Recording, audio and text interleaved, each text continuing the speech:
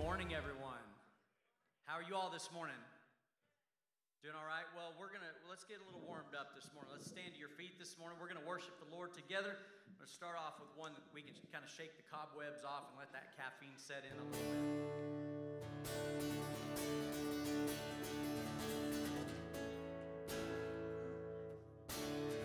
There we go. I need it too.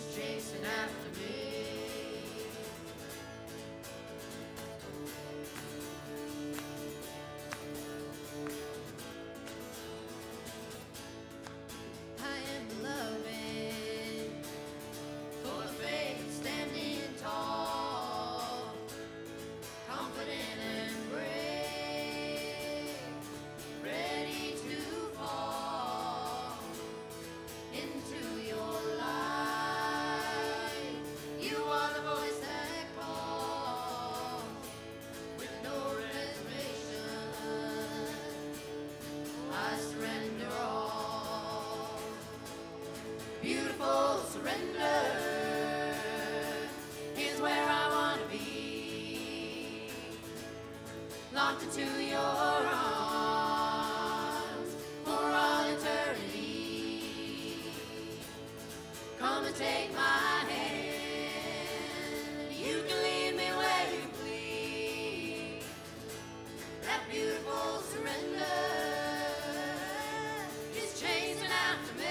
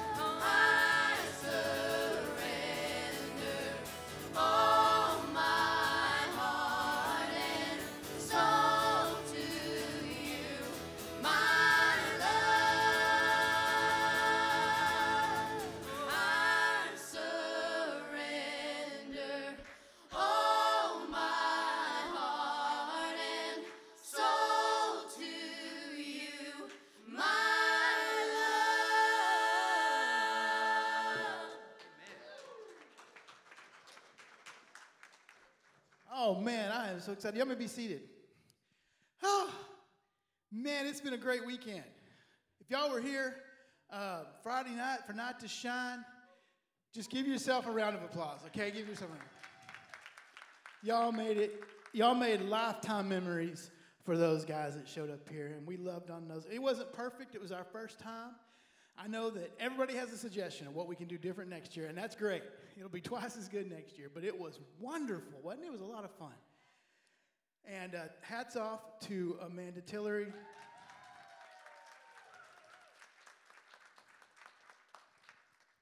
She shortened her life by about 3 years by doing this. All right, but guess what? It's not too late to be a part of the event this year, because right after church today, we're going to go over there and take all those curtains down and put all the chairs up. Thank you. Appreciate that. I've been doing this. Ain't my first time to do announcements. So yeah, as soon as we're done with church, we're gonna go over there. It won't take us long, especially if we can get about 10 of us over there. It will not take long to get all that down. It's already swept. The floors are clean. We just got to take the curtains down and get the chairs up, ready for basketball this week. Okay. All right.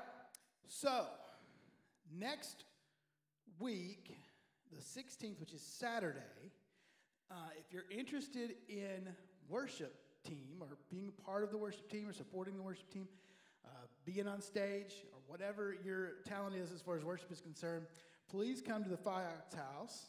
And I don't know where they live, but they do. So get a hold of them during the BRB. And it's going to be Saturday at 6 p.m. Is that right? Saturday at 6 p.m. at the Fox House, okay? So just be over there and be a part of that. They're going to head up and kind of get some kind of organization around the worship team, which is going to be awesome. Give these guys a break so they can learn some new songs.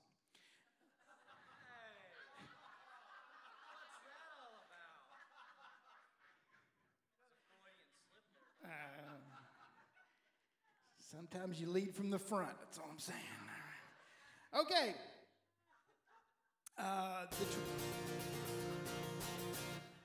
The 23rd is Men Like Mountains. That's a Saturday, and it's going to be $10. Come, bring people with you, bring teenagers with you, young men. This is going to be a great experience. It's $10. You can pay at the door. We would like to get, if you are coming, we would like to kind of get a count, but you don't have to sign up. We just want to make sure we have plenty of food for everybody. Listen, this is another one of those events that we're reaching out into the community. We've got people coming from the Way. We got men and young men. We got men coming and a young men's group coming from First Baptist Church. So it's going to be a great experience. That's going to be Saturday the 23rd. And also, I happen to know that the pastor is very excited for the sermon next week. It's called Providence, and he's excited to preach it. He was telling me, can I bump Jimmy and do it today? And I said, no, Jimmy's all prepared. So next Sunday, we're going to get a great sermon from the pastor. Let's continue to worship. I wasn't going to bump you, Jimmy.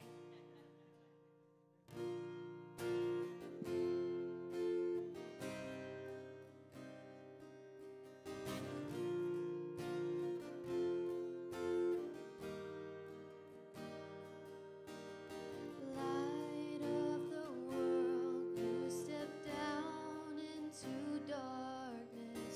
Open my eyes, let me see beauty that made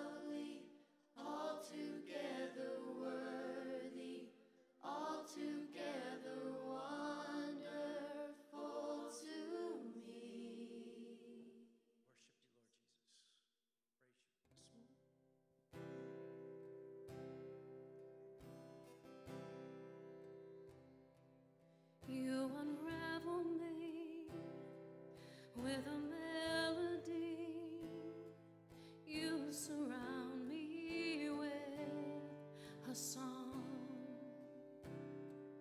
of deliverance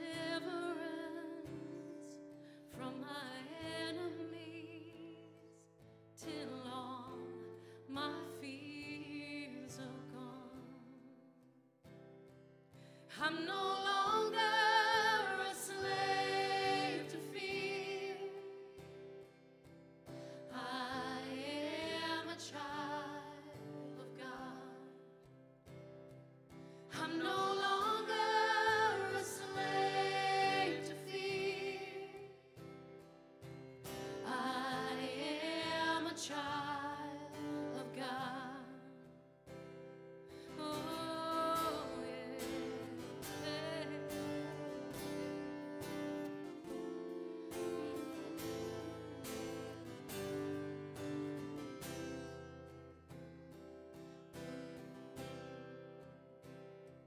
From my mother's womb, you have chosen me. Love has called my name. I've been born again into your family. Your blood flows through my veins. Now I'm no longer a slave to fear. I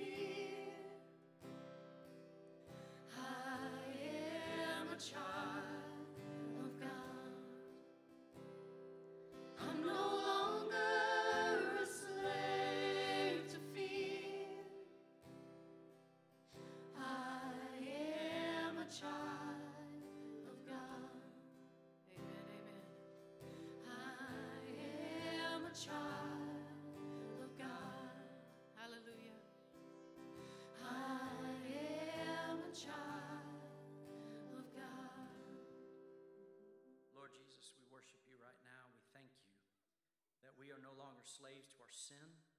We're no longer slaves to the mistakes we've made in our past, Lord Jesus. We're no longer slaves to fear in the present, Lord God. We know that it's you who sits on the throne. You sit at the Father's right hand, and you provide all of our needs according to your riches and glory. So whatever we're facing today, whatever we brought into this place today, we know that you, Lord Jesus, are the solution, and there's no need to fear. Can I get an amen? Amen. Praise Jesus. All right. At Bright Star Church, if this is your first time, we do a thing that we call BRB, and it stands for Be Right Back, and it's a great little time that we have together as a church family. This allows us to get to hug necks and shake hands, and we've got a corner back there that we call Introvert's Corner, so if you don't like talking to people, you can just go stand in the corner and stare at each other. But we like shaking hands and introducing yourself to people that you may not know, okay? And if you haven't seen somebody for a while and you see them, then go say hello and welcome them here. So there's no such thing as a stranger at Bright Star Church. So you got 7 minutes to go do what you need to do, visit, go grab coffee, go to the restroom, whatever. And when we come back, we're going to hear from God's Word. Amen? We'll see you in a few. The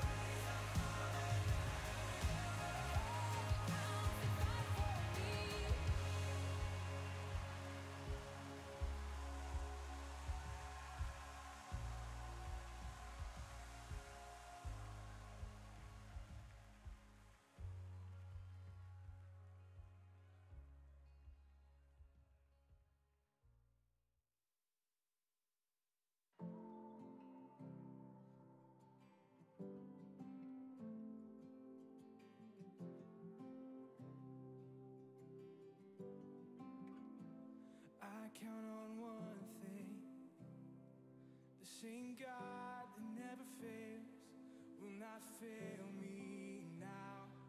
You won't fail me now in the waiting. The same God who's never late is working all things out. You're working all things out. And yes, I will lift you high in the lowest valley. Yes, I will bless your name. Oh yes, I will sing for joy when my heart is heavy all my days. Oh yes, I will.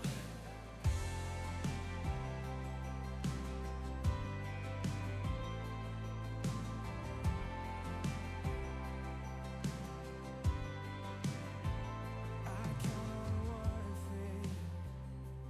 The same God that never fails will not fail me now. You won't fail me now in the waiting. The same God who's never late is working all things out. You're working all things out. Oh yes, I will lift you high in the lowest valley. Yes, I will bless your name. Oh yes, I will sing for joy when my heart is heavy all my days. Oh yes, I will for all my days. Oh yes, I will, and I choose to praise. We're all excited around here that we, for the first time since Bright Star Church started, we've got a kids worship service going on, and it's for ages pre-K or kindergarten through fourth grades. And we don't require that you do anything with your children here, okay? That's completely and totally up to mom and dad, whatever y'all want to do. I grew up sitting in the pew listening to my dad preach. I also was a kids pastor, and I had a kids worship service, and you know, we had a great time doing that as well. So that's entirely up to mom and dad. We just want to let y'all know that that's available, and pretty excited to have that going on as well. As our Wednesday nights, we've got volunteers who are heading up our kids ministry here, and that was something that I had always wanted to see kick off, and just in the last 6 months or so, we're able to start offering kids ministry on Wednesday nights to kids, as well as our Next Up students, which they've been doing that thing from the very beginning. From the first Wednesday, we started out with 25 students showing up for Bible study on Wednesday nights, which is really great. So, man, what a wonderful event we had the other night. It was just amazing. I got several texts and just really confirming what I was already thinking, that was one of the best things we've ever done as a church. Yeah.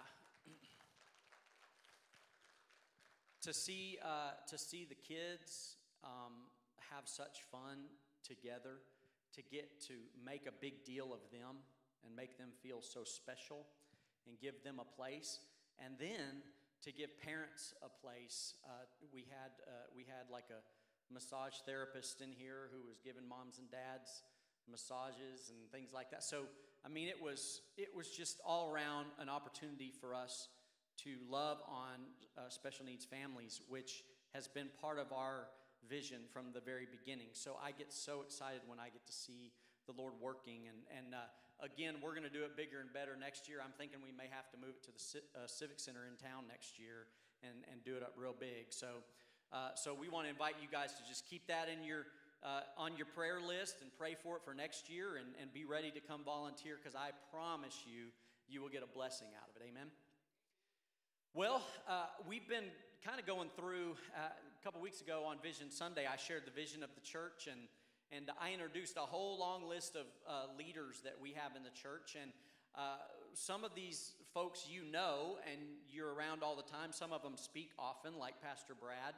And some of you don't really know. They're kind of behind the scenes, or they're serving in a way that's not quite so public. And in the case of Jimmy, we like to keep him out of the public. So I already asked him if I could pick on him a little bit. So Jimmy Lucas. He's our head deacon, and he was not chosen and asked to be deacon because we needed to fill a space. Okay. The reason God laid him on my heart is because Jimmy and his wife Jennifer, they serve the community whether they were a part of a church or not. They're serving people. They're loving people. That's just who they are. That's just what they do because they feel called to do that.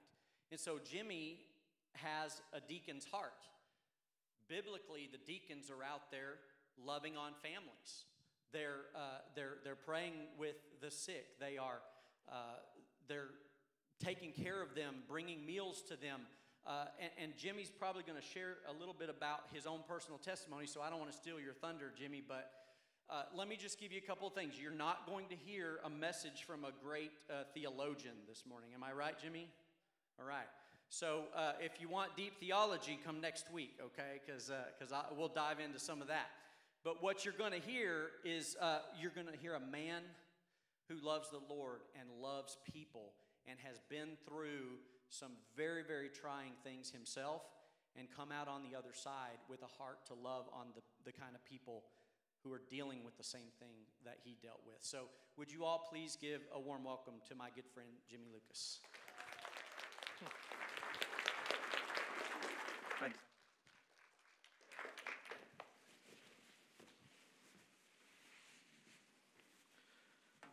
Well, as you heard, I am Jimmy Lucas. My wife is Jennifer. For those of you who have not met us, we are a deacon in the church. Part of what we do, and we're going to be asking some of you to join us as deacon families. And part of what we do is we feed people. We go to their homes, unexpectedly sometimes. But we've been there. We've had instances in our life where people showed up to our house unexpectedly too. Believe me, some of those times are the best times. Now, I'm here today to try to inspire you to do some of that. To see the church vision that Michael has laid out. Now, let me explain something else. My wife hates it when I public speak. Because I'll tell you why. I will set and change and change and change, and my daughter-in-law, thank God for her, she will rewrite and rewrite and rewrite, and she has the patience of Job. But this time, I did not do that. I sat down and I wrote it myself, and I decided that this is what y'all were going to get. And I really didn't finish it until this morning, so a lot of it is going to be read, and a lot of it is heart-wrenching for me. I do have my young son here, so if it has to be finished, I am going to ask him to finish it for me. It's very emotional for me. And people ask me about public speaking. In fact, my own daughter asked me, why do you do this? And are you nervous? Now, let me explain about being nervous when you're public speaking. Public speaking and being nervous are also the same chemical is released in your body when you're excited. And they did a scientific study on this. And the way they proved this is they had downhill skiers at the Olympics. Each and every one of them, when they came down the hill, They stopped. First reporter to interview them was the person who's doing the experiment. Only question he asked them one question. Were you nervous? Every single one of them, 100% said, no, I was excited. So when you're put in a position to try to speak to somebody, you are given this chemical release and you think you're nervous, but really you're excited. Now, can you imagine sitting on a plane, turbulence, and the plane's rocking and you're going down and you're sitting there going, boy, I'm excited. I'm about to die with 150 strangers, but I'm excited. No, you're nervous. You're nervous, trust me. And Mike can tell you this too. Brad, anybody who gets up here and is willing to get up here, there is that feeling of nervous. But if you're like these skiers and you can actually train and tell your mind, I'm not nervous, I'm excited. I'm excited to tell these people my story. I'm excited to tell these people other people's story. Okay? And we're going to do a little bit of that today too. I want to tell you quickly how we became members at Bright Star.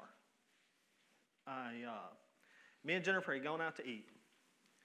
And we were going to a church, and we stopped going, and we began to cook a breakfast. We serviced breakfast at 9 o'clock in the morning. And it kind of made it hard for us to go to church. And we didn't want to give up that breakfast. So we were out to eat, and here comes this handsome gentleman and this beautiful woman. And they come in, they come through the line. It's a new restaurant in town. We had a table. There was no place for people to sit, but there was 2 chairs in front of us. And I looked around. I asked Jennifer, I said, where is those people going to sit? She said, I don't know. Why don't you go ask them to sit with us? I get to be the awkward one. Because I'm not nervous. I'm excited. So I go over and I ask these people. Now keep in mind I said that they were handsome and beautiful. And it was Brad and Faith McFadden. They sat with us. And we discovered while we were sitting there together that we went to the same church. And we didn't even know it. We didn't even know that we went to the same church. After that dinner, we exchanged Facebooks. I mean, everybody would. We just had dinner together. It was a Facebook post from Brad McFadden that said they were meeting Bright Star Church down at the coffee shop at 11 o'clock. It was perfect for us. We could finish up breakfast, clean up, run everybody out of our house, and then go to church. It was perfect for us. So I decided that Sunday I would go to church. Now, for whatever reason, I can't remember if Jennifer was ill or if she'd worked the night before. She didn't go. I went alone. And I came back nervous. Excited, actually. But y'all don't know the difference because I haven't told y'all the difference. But I was excited when I came back from that church. And I told Jennifer, I said, this is going to be our church. So we came in the coffee shop, 10 people, 12 people, 15 people, and then it grew. If y'all are here from that church, if you were going there, raise your hand. Yeah. What people ain't kin to us or Michael, they're kin to the Tillerys. And that's just about it. So, yeah. So, and then we moved a couple of times, and then we finally found our permanent home here.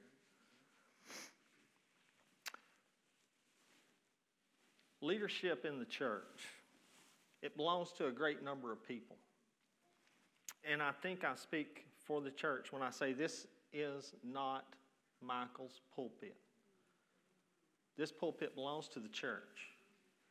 And if you have something that's on your heart, like I did today, you need to share it. Now, how this came about today, and look at her leaving. This was actually my daughter's fault. Because I had promised myself I would never speak publicly again. I had actually promised that to a couple of people. And my daughter sent me a video. And the video is made by Chad Hymas, if any of y'all know him. He's in a wheelchair, and he's an inspirational speaker. And she said, Dad, you got to watch this. You have to watch it. This guy's like you. You have to watch it. So I watched it, and I thought, me and Michael have talked a couple of times about me speaking at church. But I've made that promise that I wouldn't do it again. So I thought long and hard about it. I prayed about it. I cried about it. And I decided that I would do it one more time. My church deserves to hear this story. Now, Mike did an excellent job of showing you the vision for the church. A vision always comes with words. You just associate what you hear, and you can see the vision. And when you see the vision, and it's clear to you, it's much more easy to execute. If you were in a room, and I put you here, and I said, go to that corner. You're walking to that corner, and I put a chair in front of you, you'll go around that chair to that corner. But if I put you in the same room, and I say, go to a corner, and you say, what corner? I say, I don't know, whatever corner you want to go to. And you start towards a corner, and I put a chair in front of you then, you know what happens? You'll stop. Because you haven't been given a vision, no destination. So you'll stop. And that's what happens with churches. There's nobody given a clear vision. And that's why the vision that he delivers is so important to this church. Because without it, the devil throws the chair out. Guess what happens? You stop. If you've got a vision and you're working towards something, when visitors come, even if this is not your job, but this is something you do, you leave here with a fulfilling inside of you that can't be taken away. And that is when you greet these visitors and you have a fulfilling, a purpose of being here, then the vision becomes real to you. It's not just words that Michael's spoken. It becomes very clear.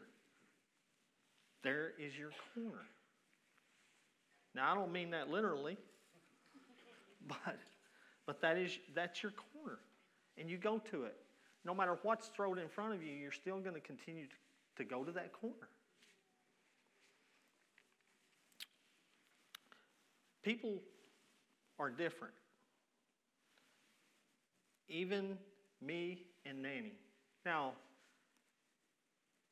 many of you here know already, if you say Pawpaw, you're talking to me. I don't care who you're talking to me. If you say Nanny, you're talking to Jennifer. Those are our names, and that's how it is. So even me and Nanny are different in the respect of the vision. Nanny and I love beer. It's true. This is true. We love beer. I actually don't think that we love the beer as much as we do the experience of going to the places, the breweries, and talking to people. Because once you're sat down with somebody and you have a common interest, the beer, they're totally different people. You could meet the same people at Walmart and not have a common interest, and they wouldn't give you the time of day. But all of a sudden, they'll tell you their whole life story. So we have a common interest. But if there was a sign that said free beer, And we're walking by. And Jennifer goes, look, free beer. And I'm like, look at the line. And she's like, I don't care, it's free beer. I mean, there's two totally different people right there that get the vision differently. Jennifer can only see the destination, the vision. I see the obstacle. And that's the way I am. I can't change that. Jennifer can't change how she is. She always sees the destination and the vision. I see the obstacle. Oh, there's a nice car. Yeah, but look, the tires ain't any good. You know, the tires are bad. So you have to grasp and hold on to the vision of the church. The vision of this church is to grow and to serve people. 100% of what we do here is human related. It's not about the building. It's not about a bus. It's not about the piano. It's not about the guitars. It's about serving people. And maybe Kylie will recognize this, but when you get to heaven, think about if God asks to see your hands, and if they're not dirty from serving other people, I'm afraid you're going to be in trouble. Because God wants us to serve other people. Amen. Serving other people creates awkward moments. Awkward moments are hard. I saw Tony 2 weeks ago. She approached a man back here that I had not seen at our church before. And I could hear the conversation. How'd you get here? Where'd you learn about us? What do you know about us? Do you know this about us? What do you do for a living? A lot of different questions that I'm sure was awkward for her, maybe awkward for him. But through the course of that, the awkwardness is broken, and this man really learns what our church is about. Mike Simmons, why did you come to this church? I heard good things, about the people of the church, the love of the church. And why'd you come back? For that same reason. There you go. See? Be awkward. Isn't that right, Kylie? Be awkward.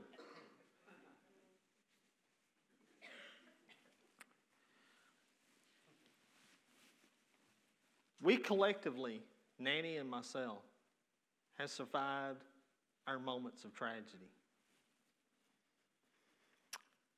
Our faith has been tossed up and down like a yo-yo. We always came out the other side better people.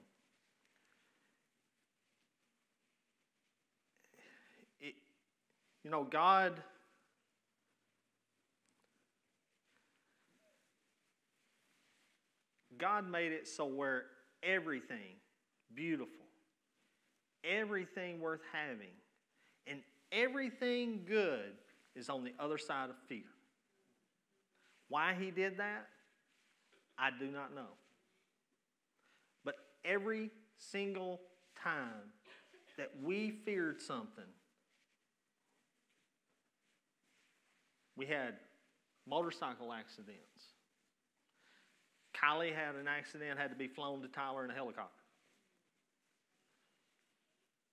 We had cancer we had to deal with. Every single time that we came out of that, we came out of it because of God.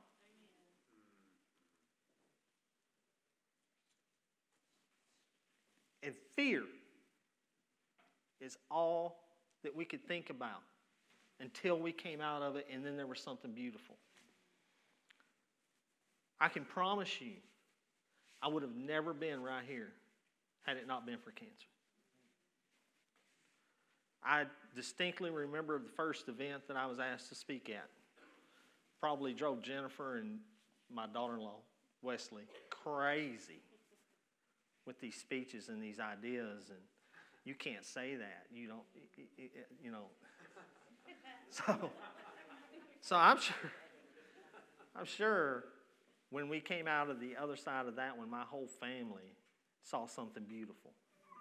Even though my daughter-in-law and myself are passing these emails back and forth, I can promise you, as she read some of my ideas and some of the things I had written, she thought, that is beautiful. But he is scared to death. And I was at that time. I was scared to get up in front of people and speak. These are very difficult times that I'm about to speak about. First, sometime after my cancer tumor was removed, and I'm only going to talk about the cancer today. If we talked about the motorcycle accident, blah, blah, blah, it would just go on and on and on. I'm going to talk about cancer today. I wore a bag, if you will. The medical term is an ileostomy. My new friend was literally glued to my side.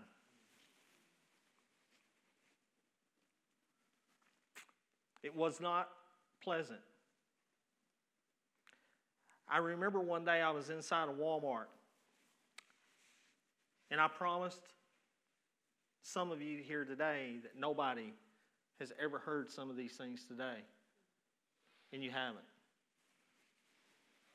I was inside a Walmart, and I had to empty my little friend. Upon entering the bathroom, as I hurried by, I saw a young African-American man in the restroom. Me and him were the only two in there. I knelt in front of the toilet, as I always did, to empty my bag. I began to vomit violently. I was taking chemo, and I began to vomit. And I hear a knock on the door. And this young man's voice says, "Can I help you?" And I was like, "No, please, just go away." He said, "You don't understand, mister. My grandmother has what you have right now. I know how to deal with it. I deal with hers every day." So I thought, I better open the door because this guy's not going to go away. He may, in fact, crawl under. So I opened the door, and to my surprise, this young African-American boy is now inside the same stall with a Caucasian male helping him with his bag. All the while, I'm vomiting. And he asked me, "Are you okay for just a second?" And I said, "Yes." And he leaves. And I thought, he's not coming back. But he did. And he came back with a young lady who had towels to help clean me up. I was working. At the time, I was a salesman for Coca-Cola. And this lady and this young man emptied my bag, cleaned me up, stood me up, and then this young lady asked, "Do you mind if we pray?" The young man said, "I think that we really need to pray." She led us in a beautiful prayer. I'll almost never forget it word for word. And we walked out of the bathroom joking that what happens in a Walmart bathroom stays in a Walmart bathroom. And it was a funny thing because I got transferred to another area some time, and I went to see my two friends who worked at Walmart. They work at the Walmart in Greenville, Texas. And we hugged and we hugged and we hugged. It was, it was like we were just going away, and it wasn't like that, but in a way we were. It was kind of breaking that fulfillment bond.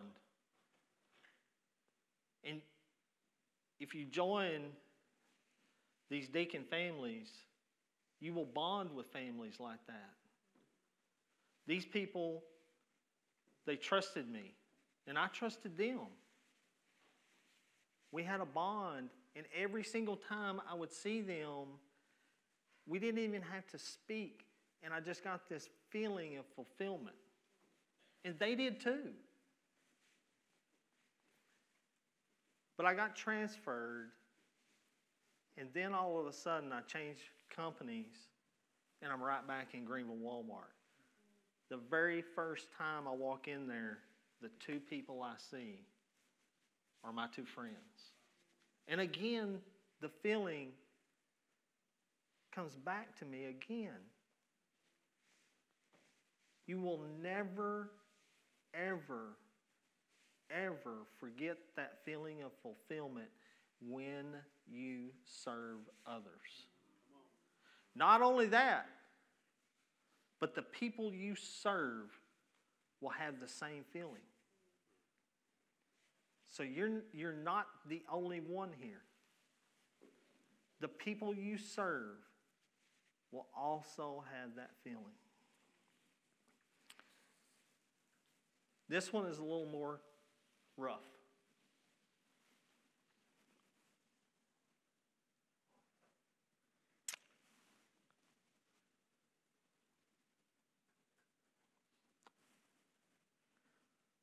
On January 18th, 2013,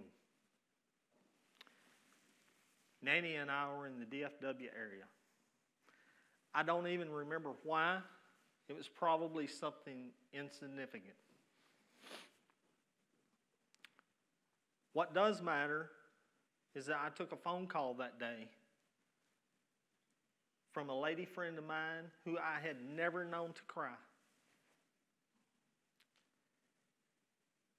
And she was crying. Jimmy.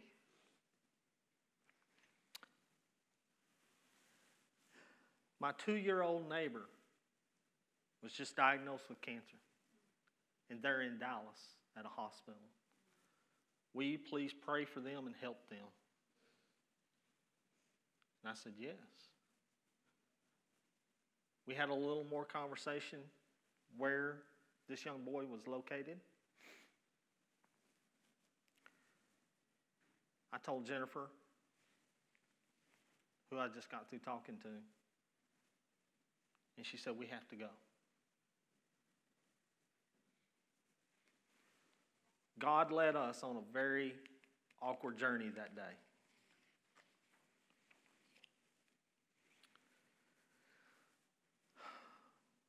We headed to the hospital. On the way to the hospital, I'm thinking the whole way there, how awkward is this going to be? A young boy with his parents, they were just told he has cancer. I get to the hospital, me and Jennifer go up. I get to the door, can't do it.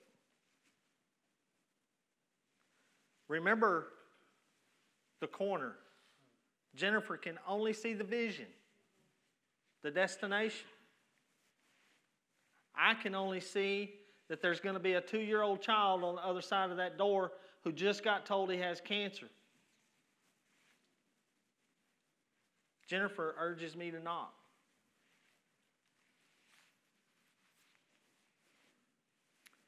I knock on the door.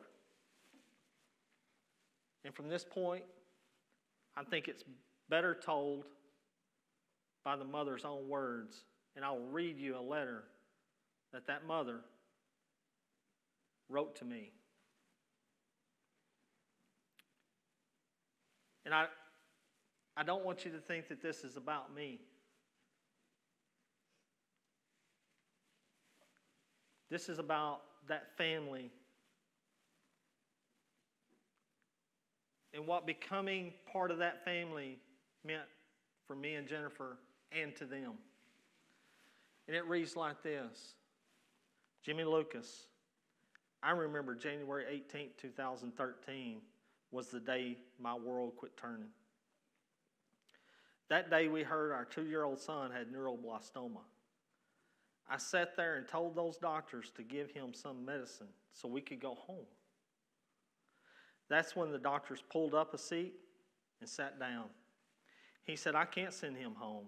He has stage 4 cancer, and we need to move you to the cancer floor as soon as possible. I remember sitting in that room. It was so cold. It was a nightmare that I couldn't make go away. I wasn't alone in that room that day, but I sure felt like I was. More doctors and nurses came in soon after, as I was still trying to process that drop kick to my heart news. I was lost, I was confused, and everything that hospital staff said went in one ear and out the other. They handed me charts, literature, books, graphs, stats, paperwork, names, numbers, pamphlets, binders, and percentages of survival if Dominic could finish all the treatment. As they rambled on and on, all I could register is that tiny face laying on the bed looking at me, like he could feel the pain that was surrounding my heart, but still telling me that he wasn't afraid.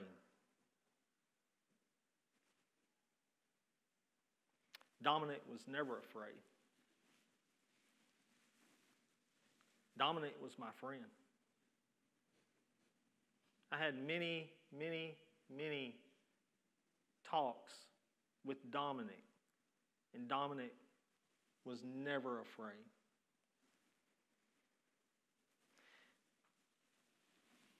Even though he wasn't physically in my arms right then, we both knew we were holding each other from across the room as all the chaos was happening all around us.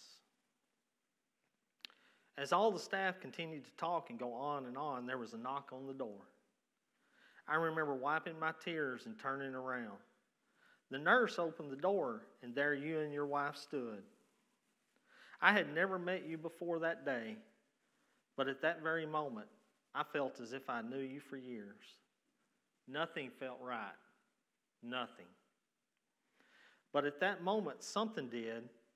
I needed you that day more than I can ever explain. I don't believe I heard one word those doctors said that day, but that soft knock on the door was loud and clear to me. I am forever grateful to you, Jimmy, that you loved us when you didn't have to. You reached out to us when we needed you, and the support you gave us that day was a precious gift that is forever treasured in my heart.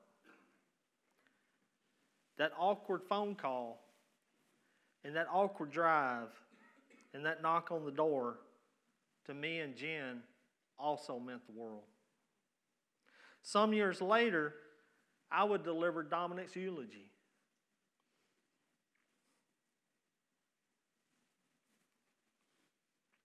It was both heart and gut-wrenching to me. But I was happy to do it. My last visit with Dominic, I remember it very well. His mother was away doing some shopping, and Dominic was in the hospital. His grandmother, as they always did, would corner up and talk to Nanny because Nanny's a nurse, and they would talk to Nanny and they would leave me out of it. They didn't want me to hear about Dominic. On this particular day, after a few minutes of visiting with Dominic, and before his grandmother had taken Nanny to the side, I told Jennifer, this is not good.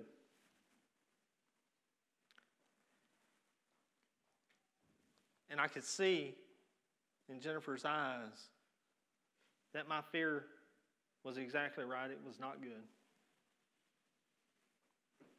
Dominic motioned for me to come to his bed, and I did, as I did a number of times. He wanted me to bend down, and I did, and he asked me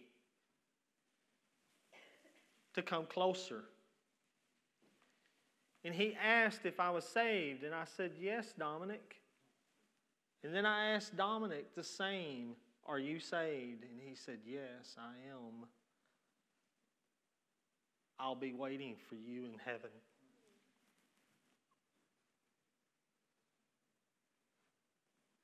That was the last words I spoke to my friend.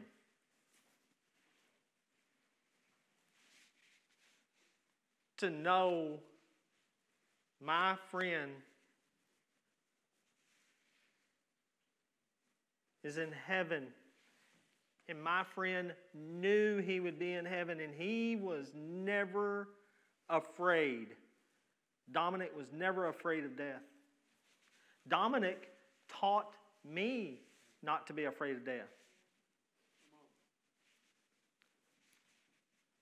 Many times I thought or even wished I would die. But Dominic taught me not to be afraid. Because the most beautiful things are on the other side of that fear.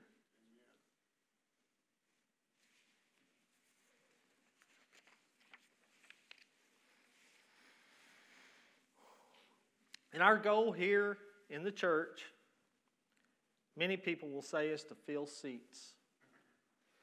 A full church is a good church. That's not our metric. That's not our measure of success. Our measure of success, remember this church started with 10 people, 15 people. It didn't matter. What mattered is that the church served people. The church saw to it that if you were not saved, that you were afraid of death, that you would come, and that would be taken care of for you. That's what this church does now. We just counted, there's over 140-something people here. It's still the same core value. We serve people. Our objective, our metric is people. Now I have a very serious question. And nobody has to show your hands. I just need you to think about this for a second. How many of you know the process in saving a soul? If you don't know that, that's our fault. That's on us as leaders of this church. If a bus wrecked right out there right now, 150 people, and there's not a person in this church that won't go to that bus. And if there's somebody in that bus, because I'll tell you, I was so terrified that Dominic was going to tell me that he was not saved and I was going to be asked to do it. And I didn't know how. I soon learned how. I can promise you that, because I wasn't going to be put there again. If we go out there and there's a person laying there dying, are you going to know how? I'm going to tell you, you're going to wish you had known, because you're the only thing. You're the beautiful thing on the other side of that fear for that person. You're coming out of a church, they're going to expect us to know. They're going to expect us to do it. That's not a good time to be nervous. That's not a good time to be awkward or be scared.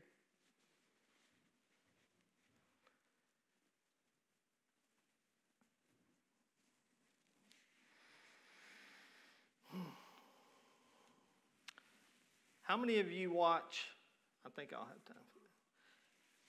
I'm going to be real quick about this one. How many of y'all watch Deadliest Catch? If you don't, if you don't, it's marvelous show. Me and Jennifer watch it all the time. I got the opportunity to see through my company, who sponsors Deadliest Catch, I got to see a scene that had never been seen before. This part of was actually seen, but what I'm going to tell you at the end was not seen. There was, and they wouldn't show it because of the nature of it, and you can figure out why in your own mind later. But there was a scene where they have cameras on these boats. And this one, it's bad storm coming. This one boat is set. There's a boat just across from it. Does not have any cameras on it. It's not a camera boat. The camera boat is setting still, and this boat is still bringing in pots because the bad storm's coming, and they're rushing, trying to just get everything in and get settled so they can ride out the storm.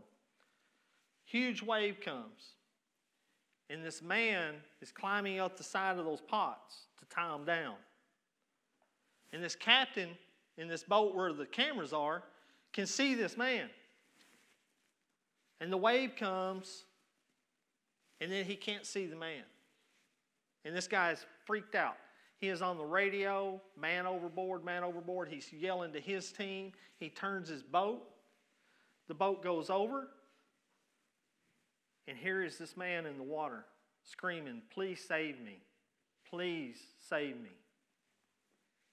And these guys lower their boom that picks up their crab pots, and they grab this guy out of the water and they pull him up. They strip his clothes off. They take him down below deck, cover him in blankets.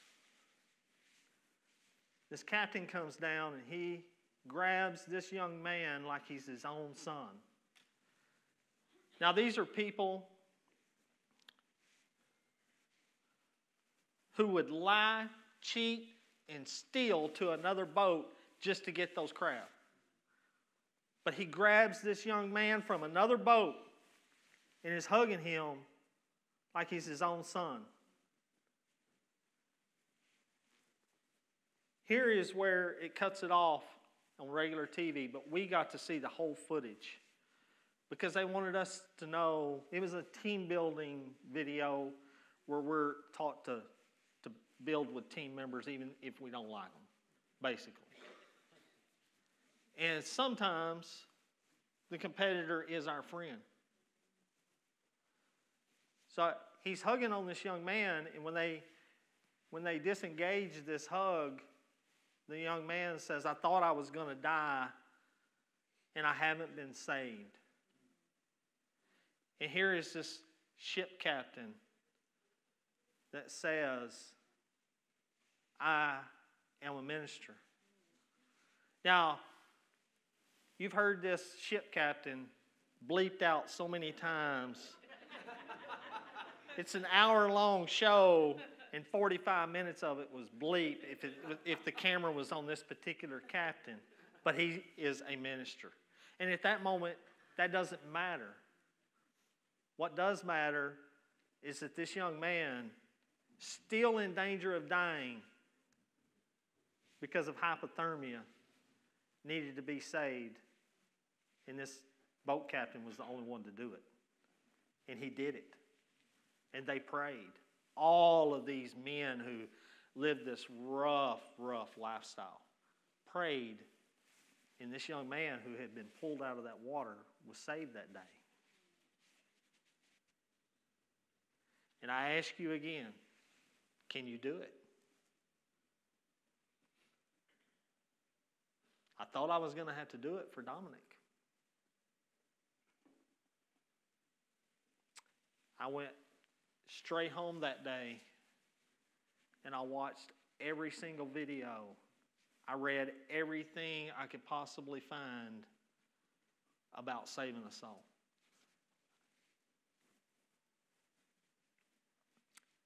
And I'll say this again. It's not anybody in this room's fault. It wasn't anybody at my church at that time's fault that I didn't know how. It was my fault. It was my fault. I had not told anybody that I didn't know how to do it. I didn't know the process. And I thought long and hard. I thought, why don't I know this? Because I think of all the times that I've gone to church that's never been taught in any church that I've ever been to.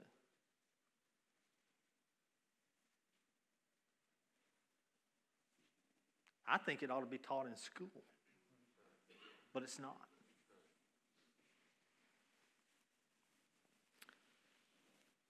I think very long and hard sometimes about my time with Dominic. I even have a saying about that time, and my kids have heard me say it, and that is to live your life by width, not by its length. Dominic did just that. And Dominic wants me to do just that. My friend Dominic is waiting for me in heaven, and I can't wait to get there.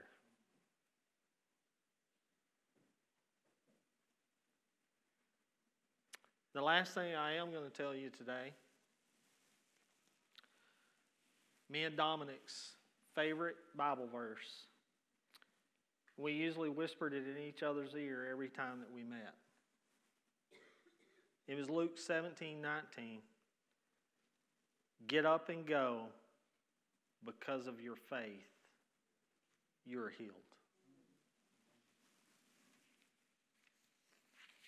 I'm going to let Michael finish it for today.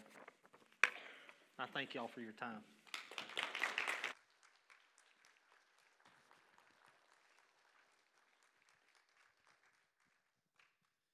I'm going to be real transparent for a moment.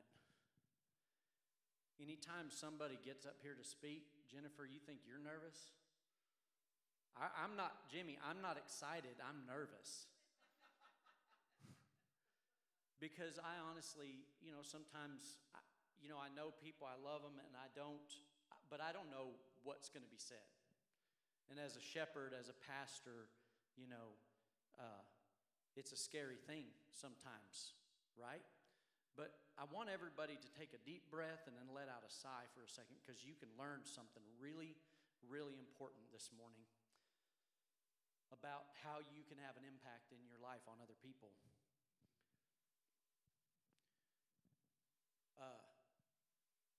I could be up here as a pastor and worry that Bright Star Church will be known as the church where the head deacon and his wife loves beer.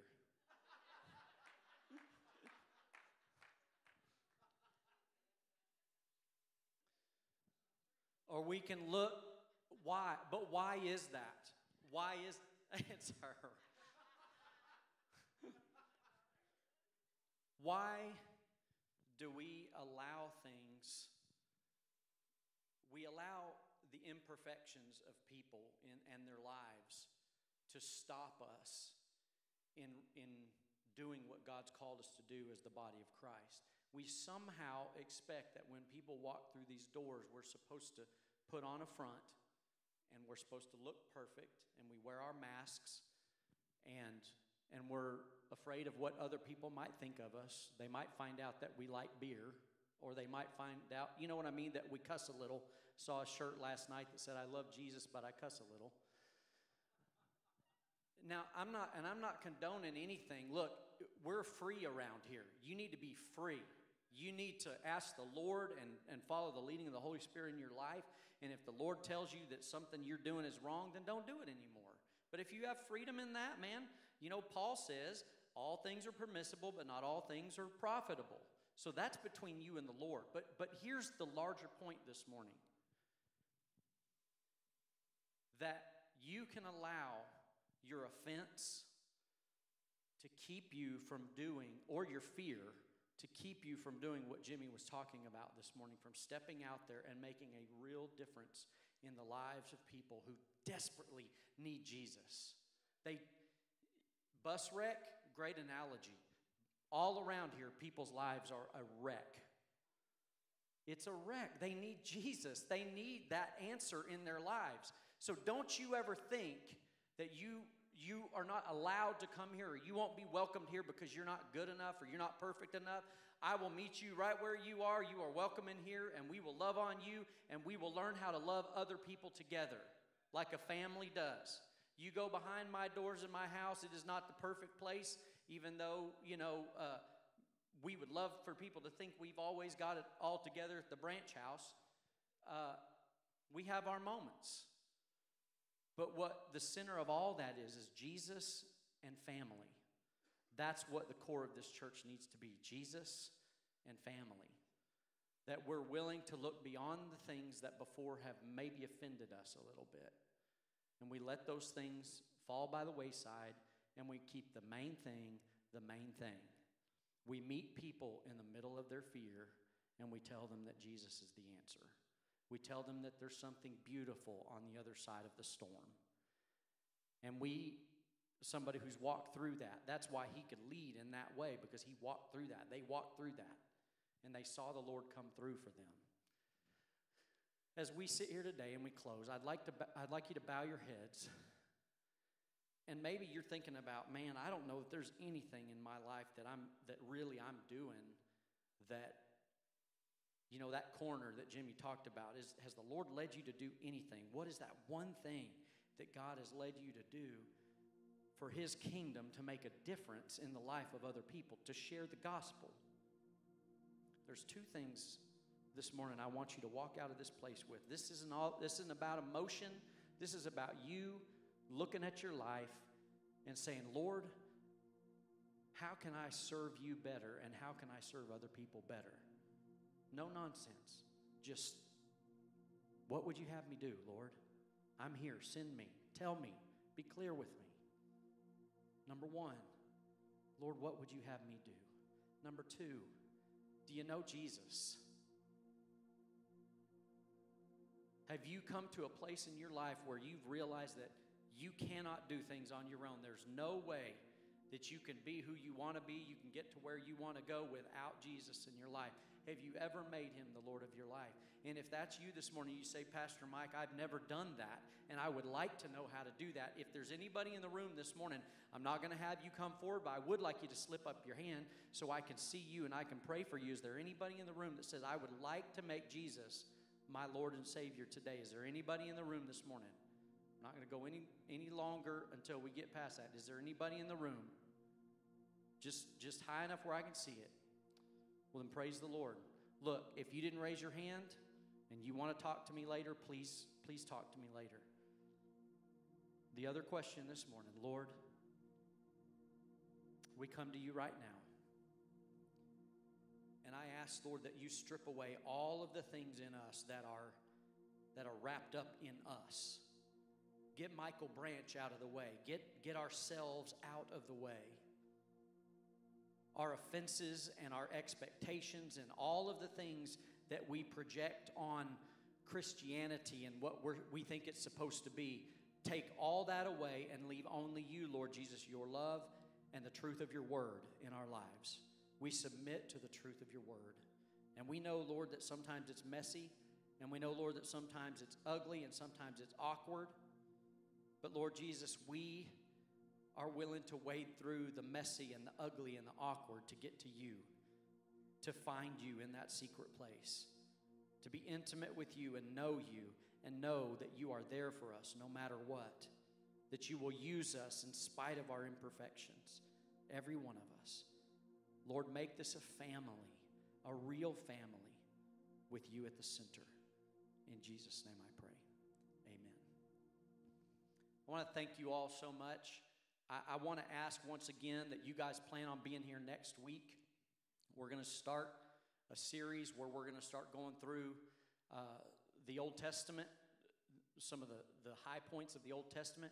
And what we're going to look at is God's plan throughout time and how God is leading how he led his people in the Old Testament and how the New Testament fulfilled that and how you are a part of the story of the New Testament.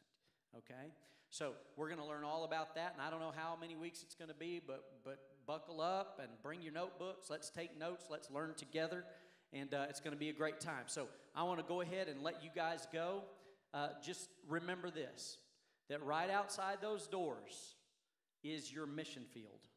You don't have to go to a third world country. You can go 2 blocks away and find somebody that needs love. Amen? All right, so y'all go be Jesus to the world. Yes, sir. Oh, yes. Remember, if you want to hang around for about 30, 45 minutes, we're going to go over to the gym and we're going to tear that stuff down and clean it up real quick, and it shouldn't take long. Don't feel obligated if you can't, but if you can't, you're more than welcome to stay.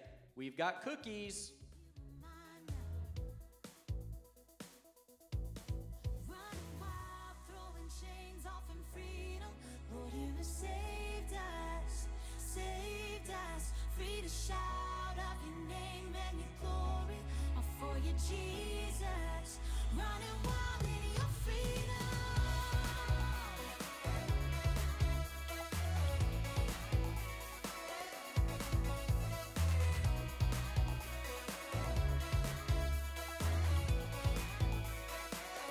Living in your light by your spirit,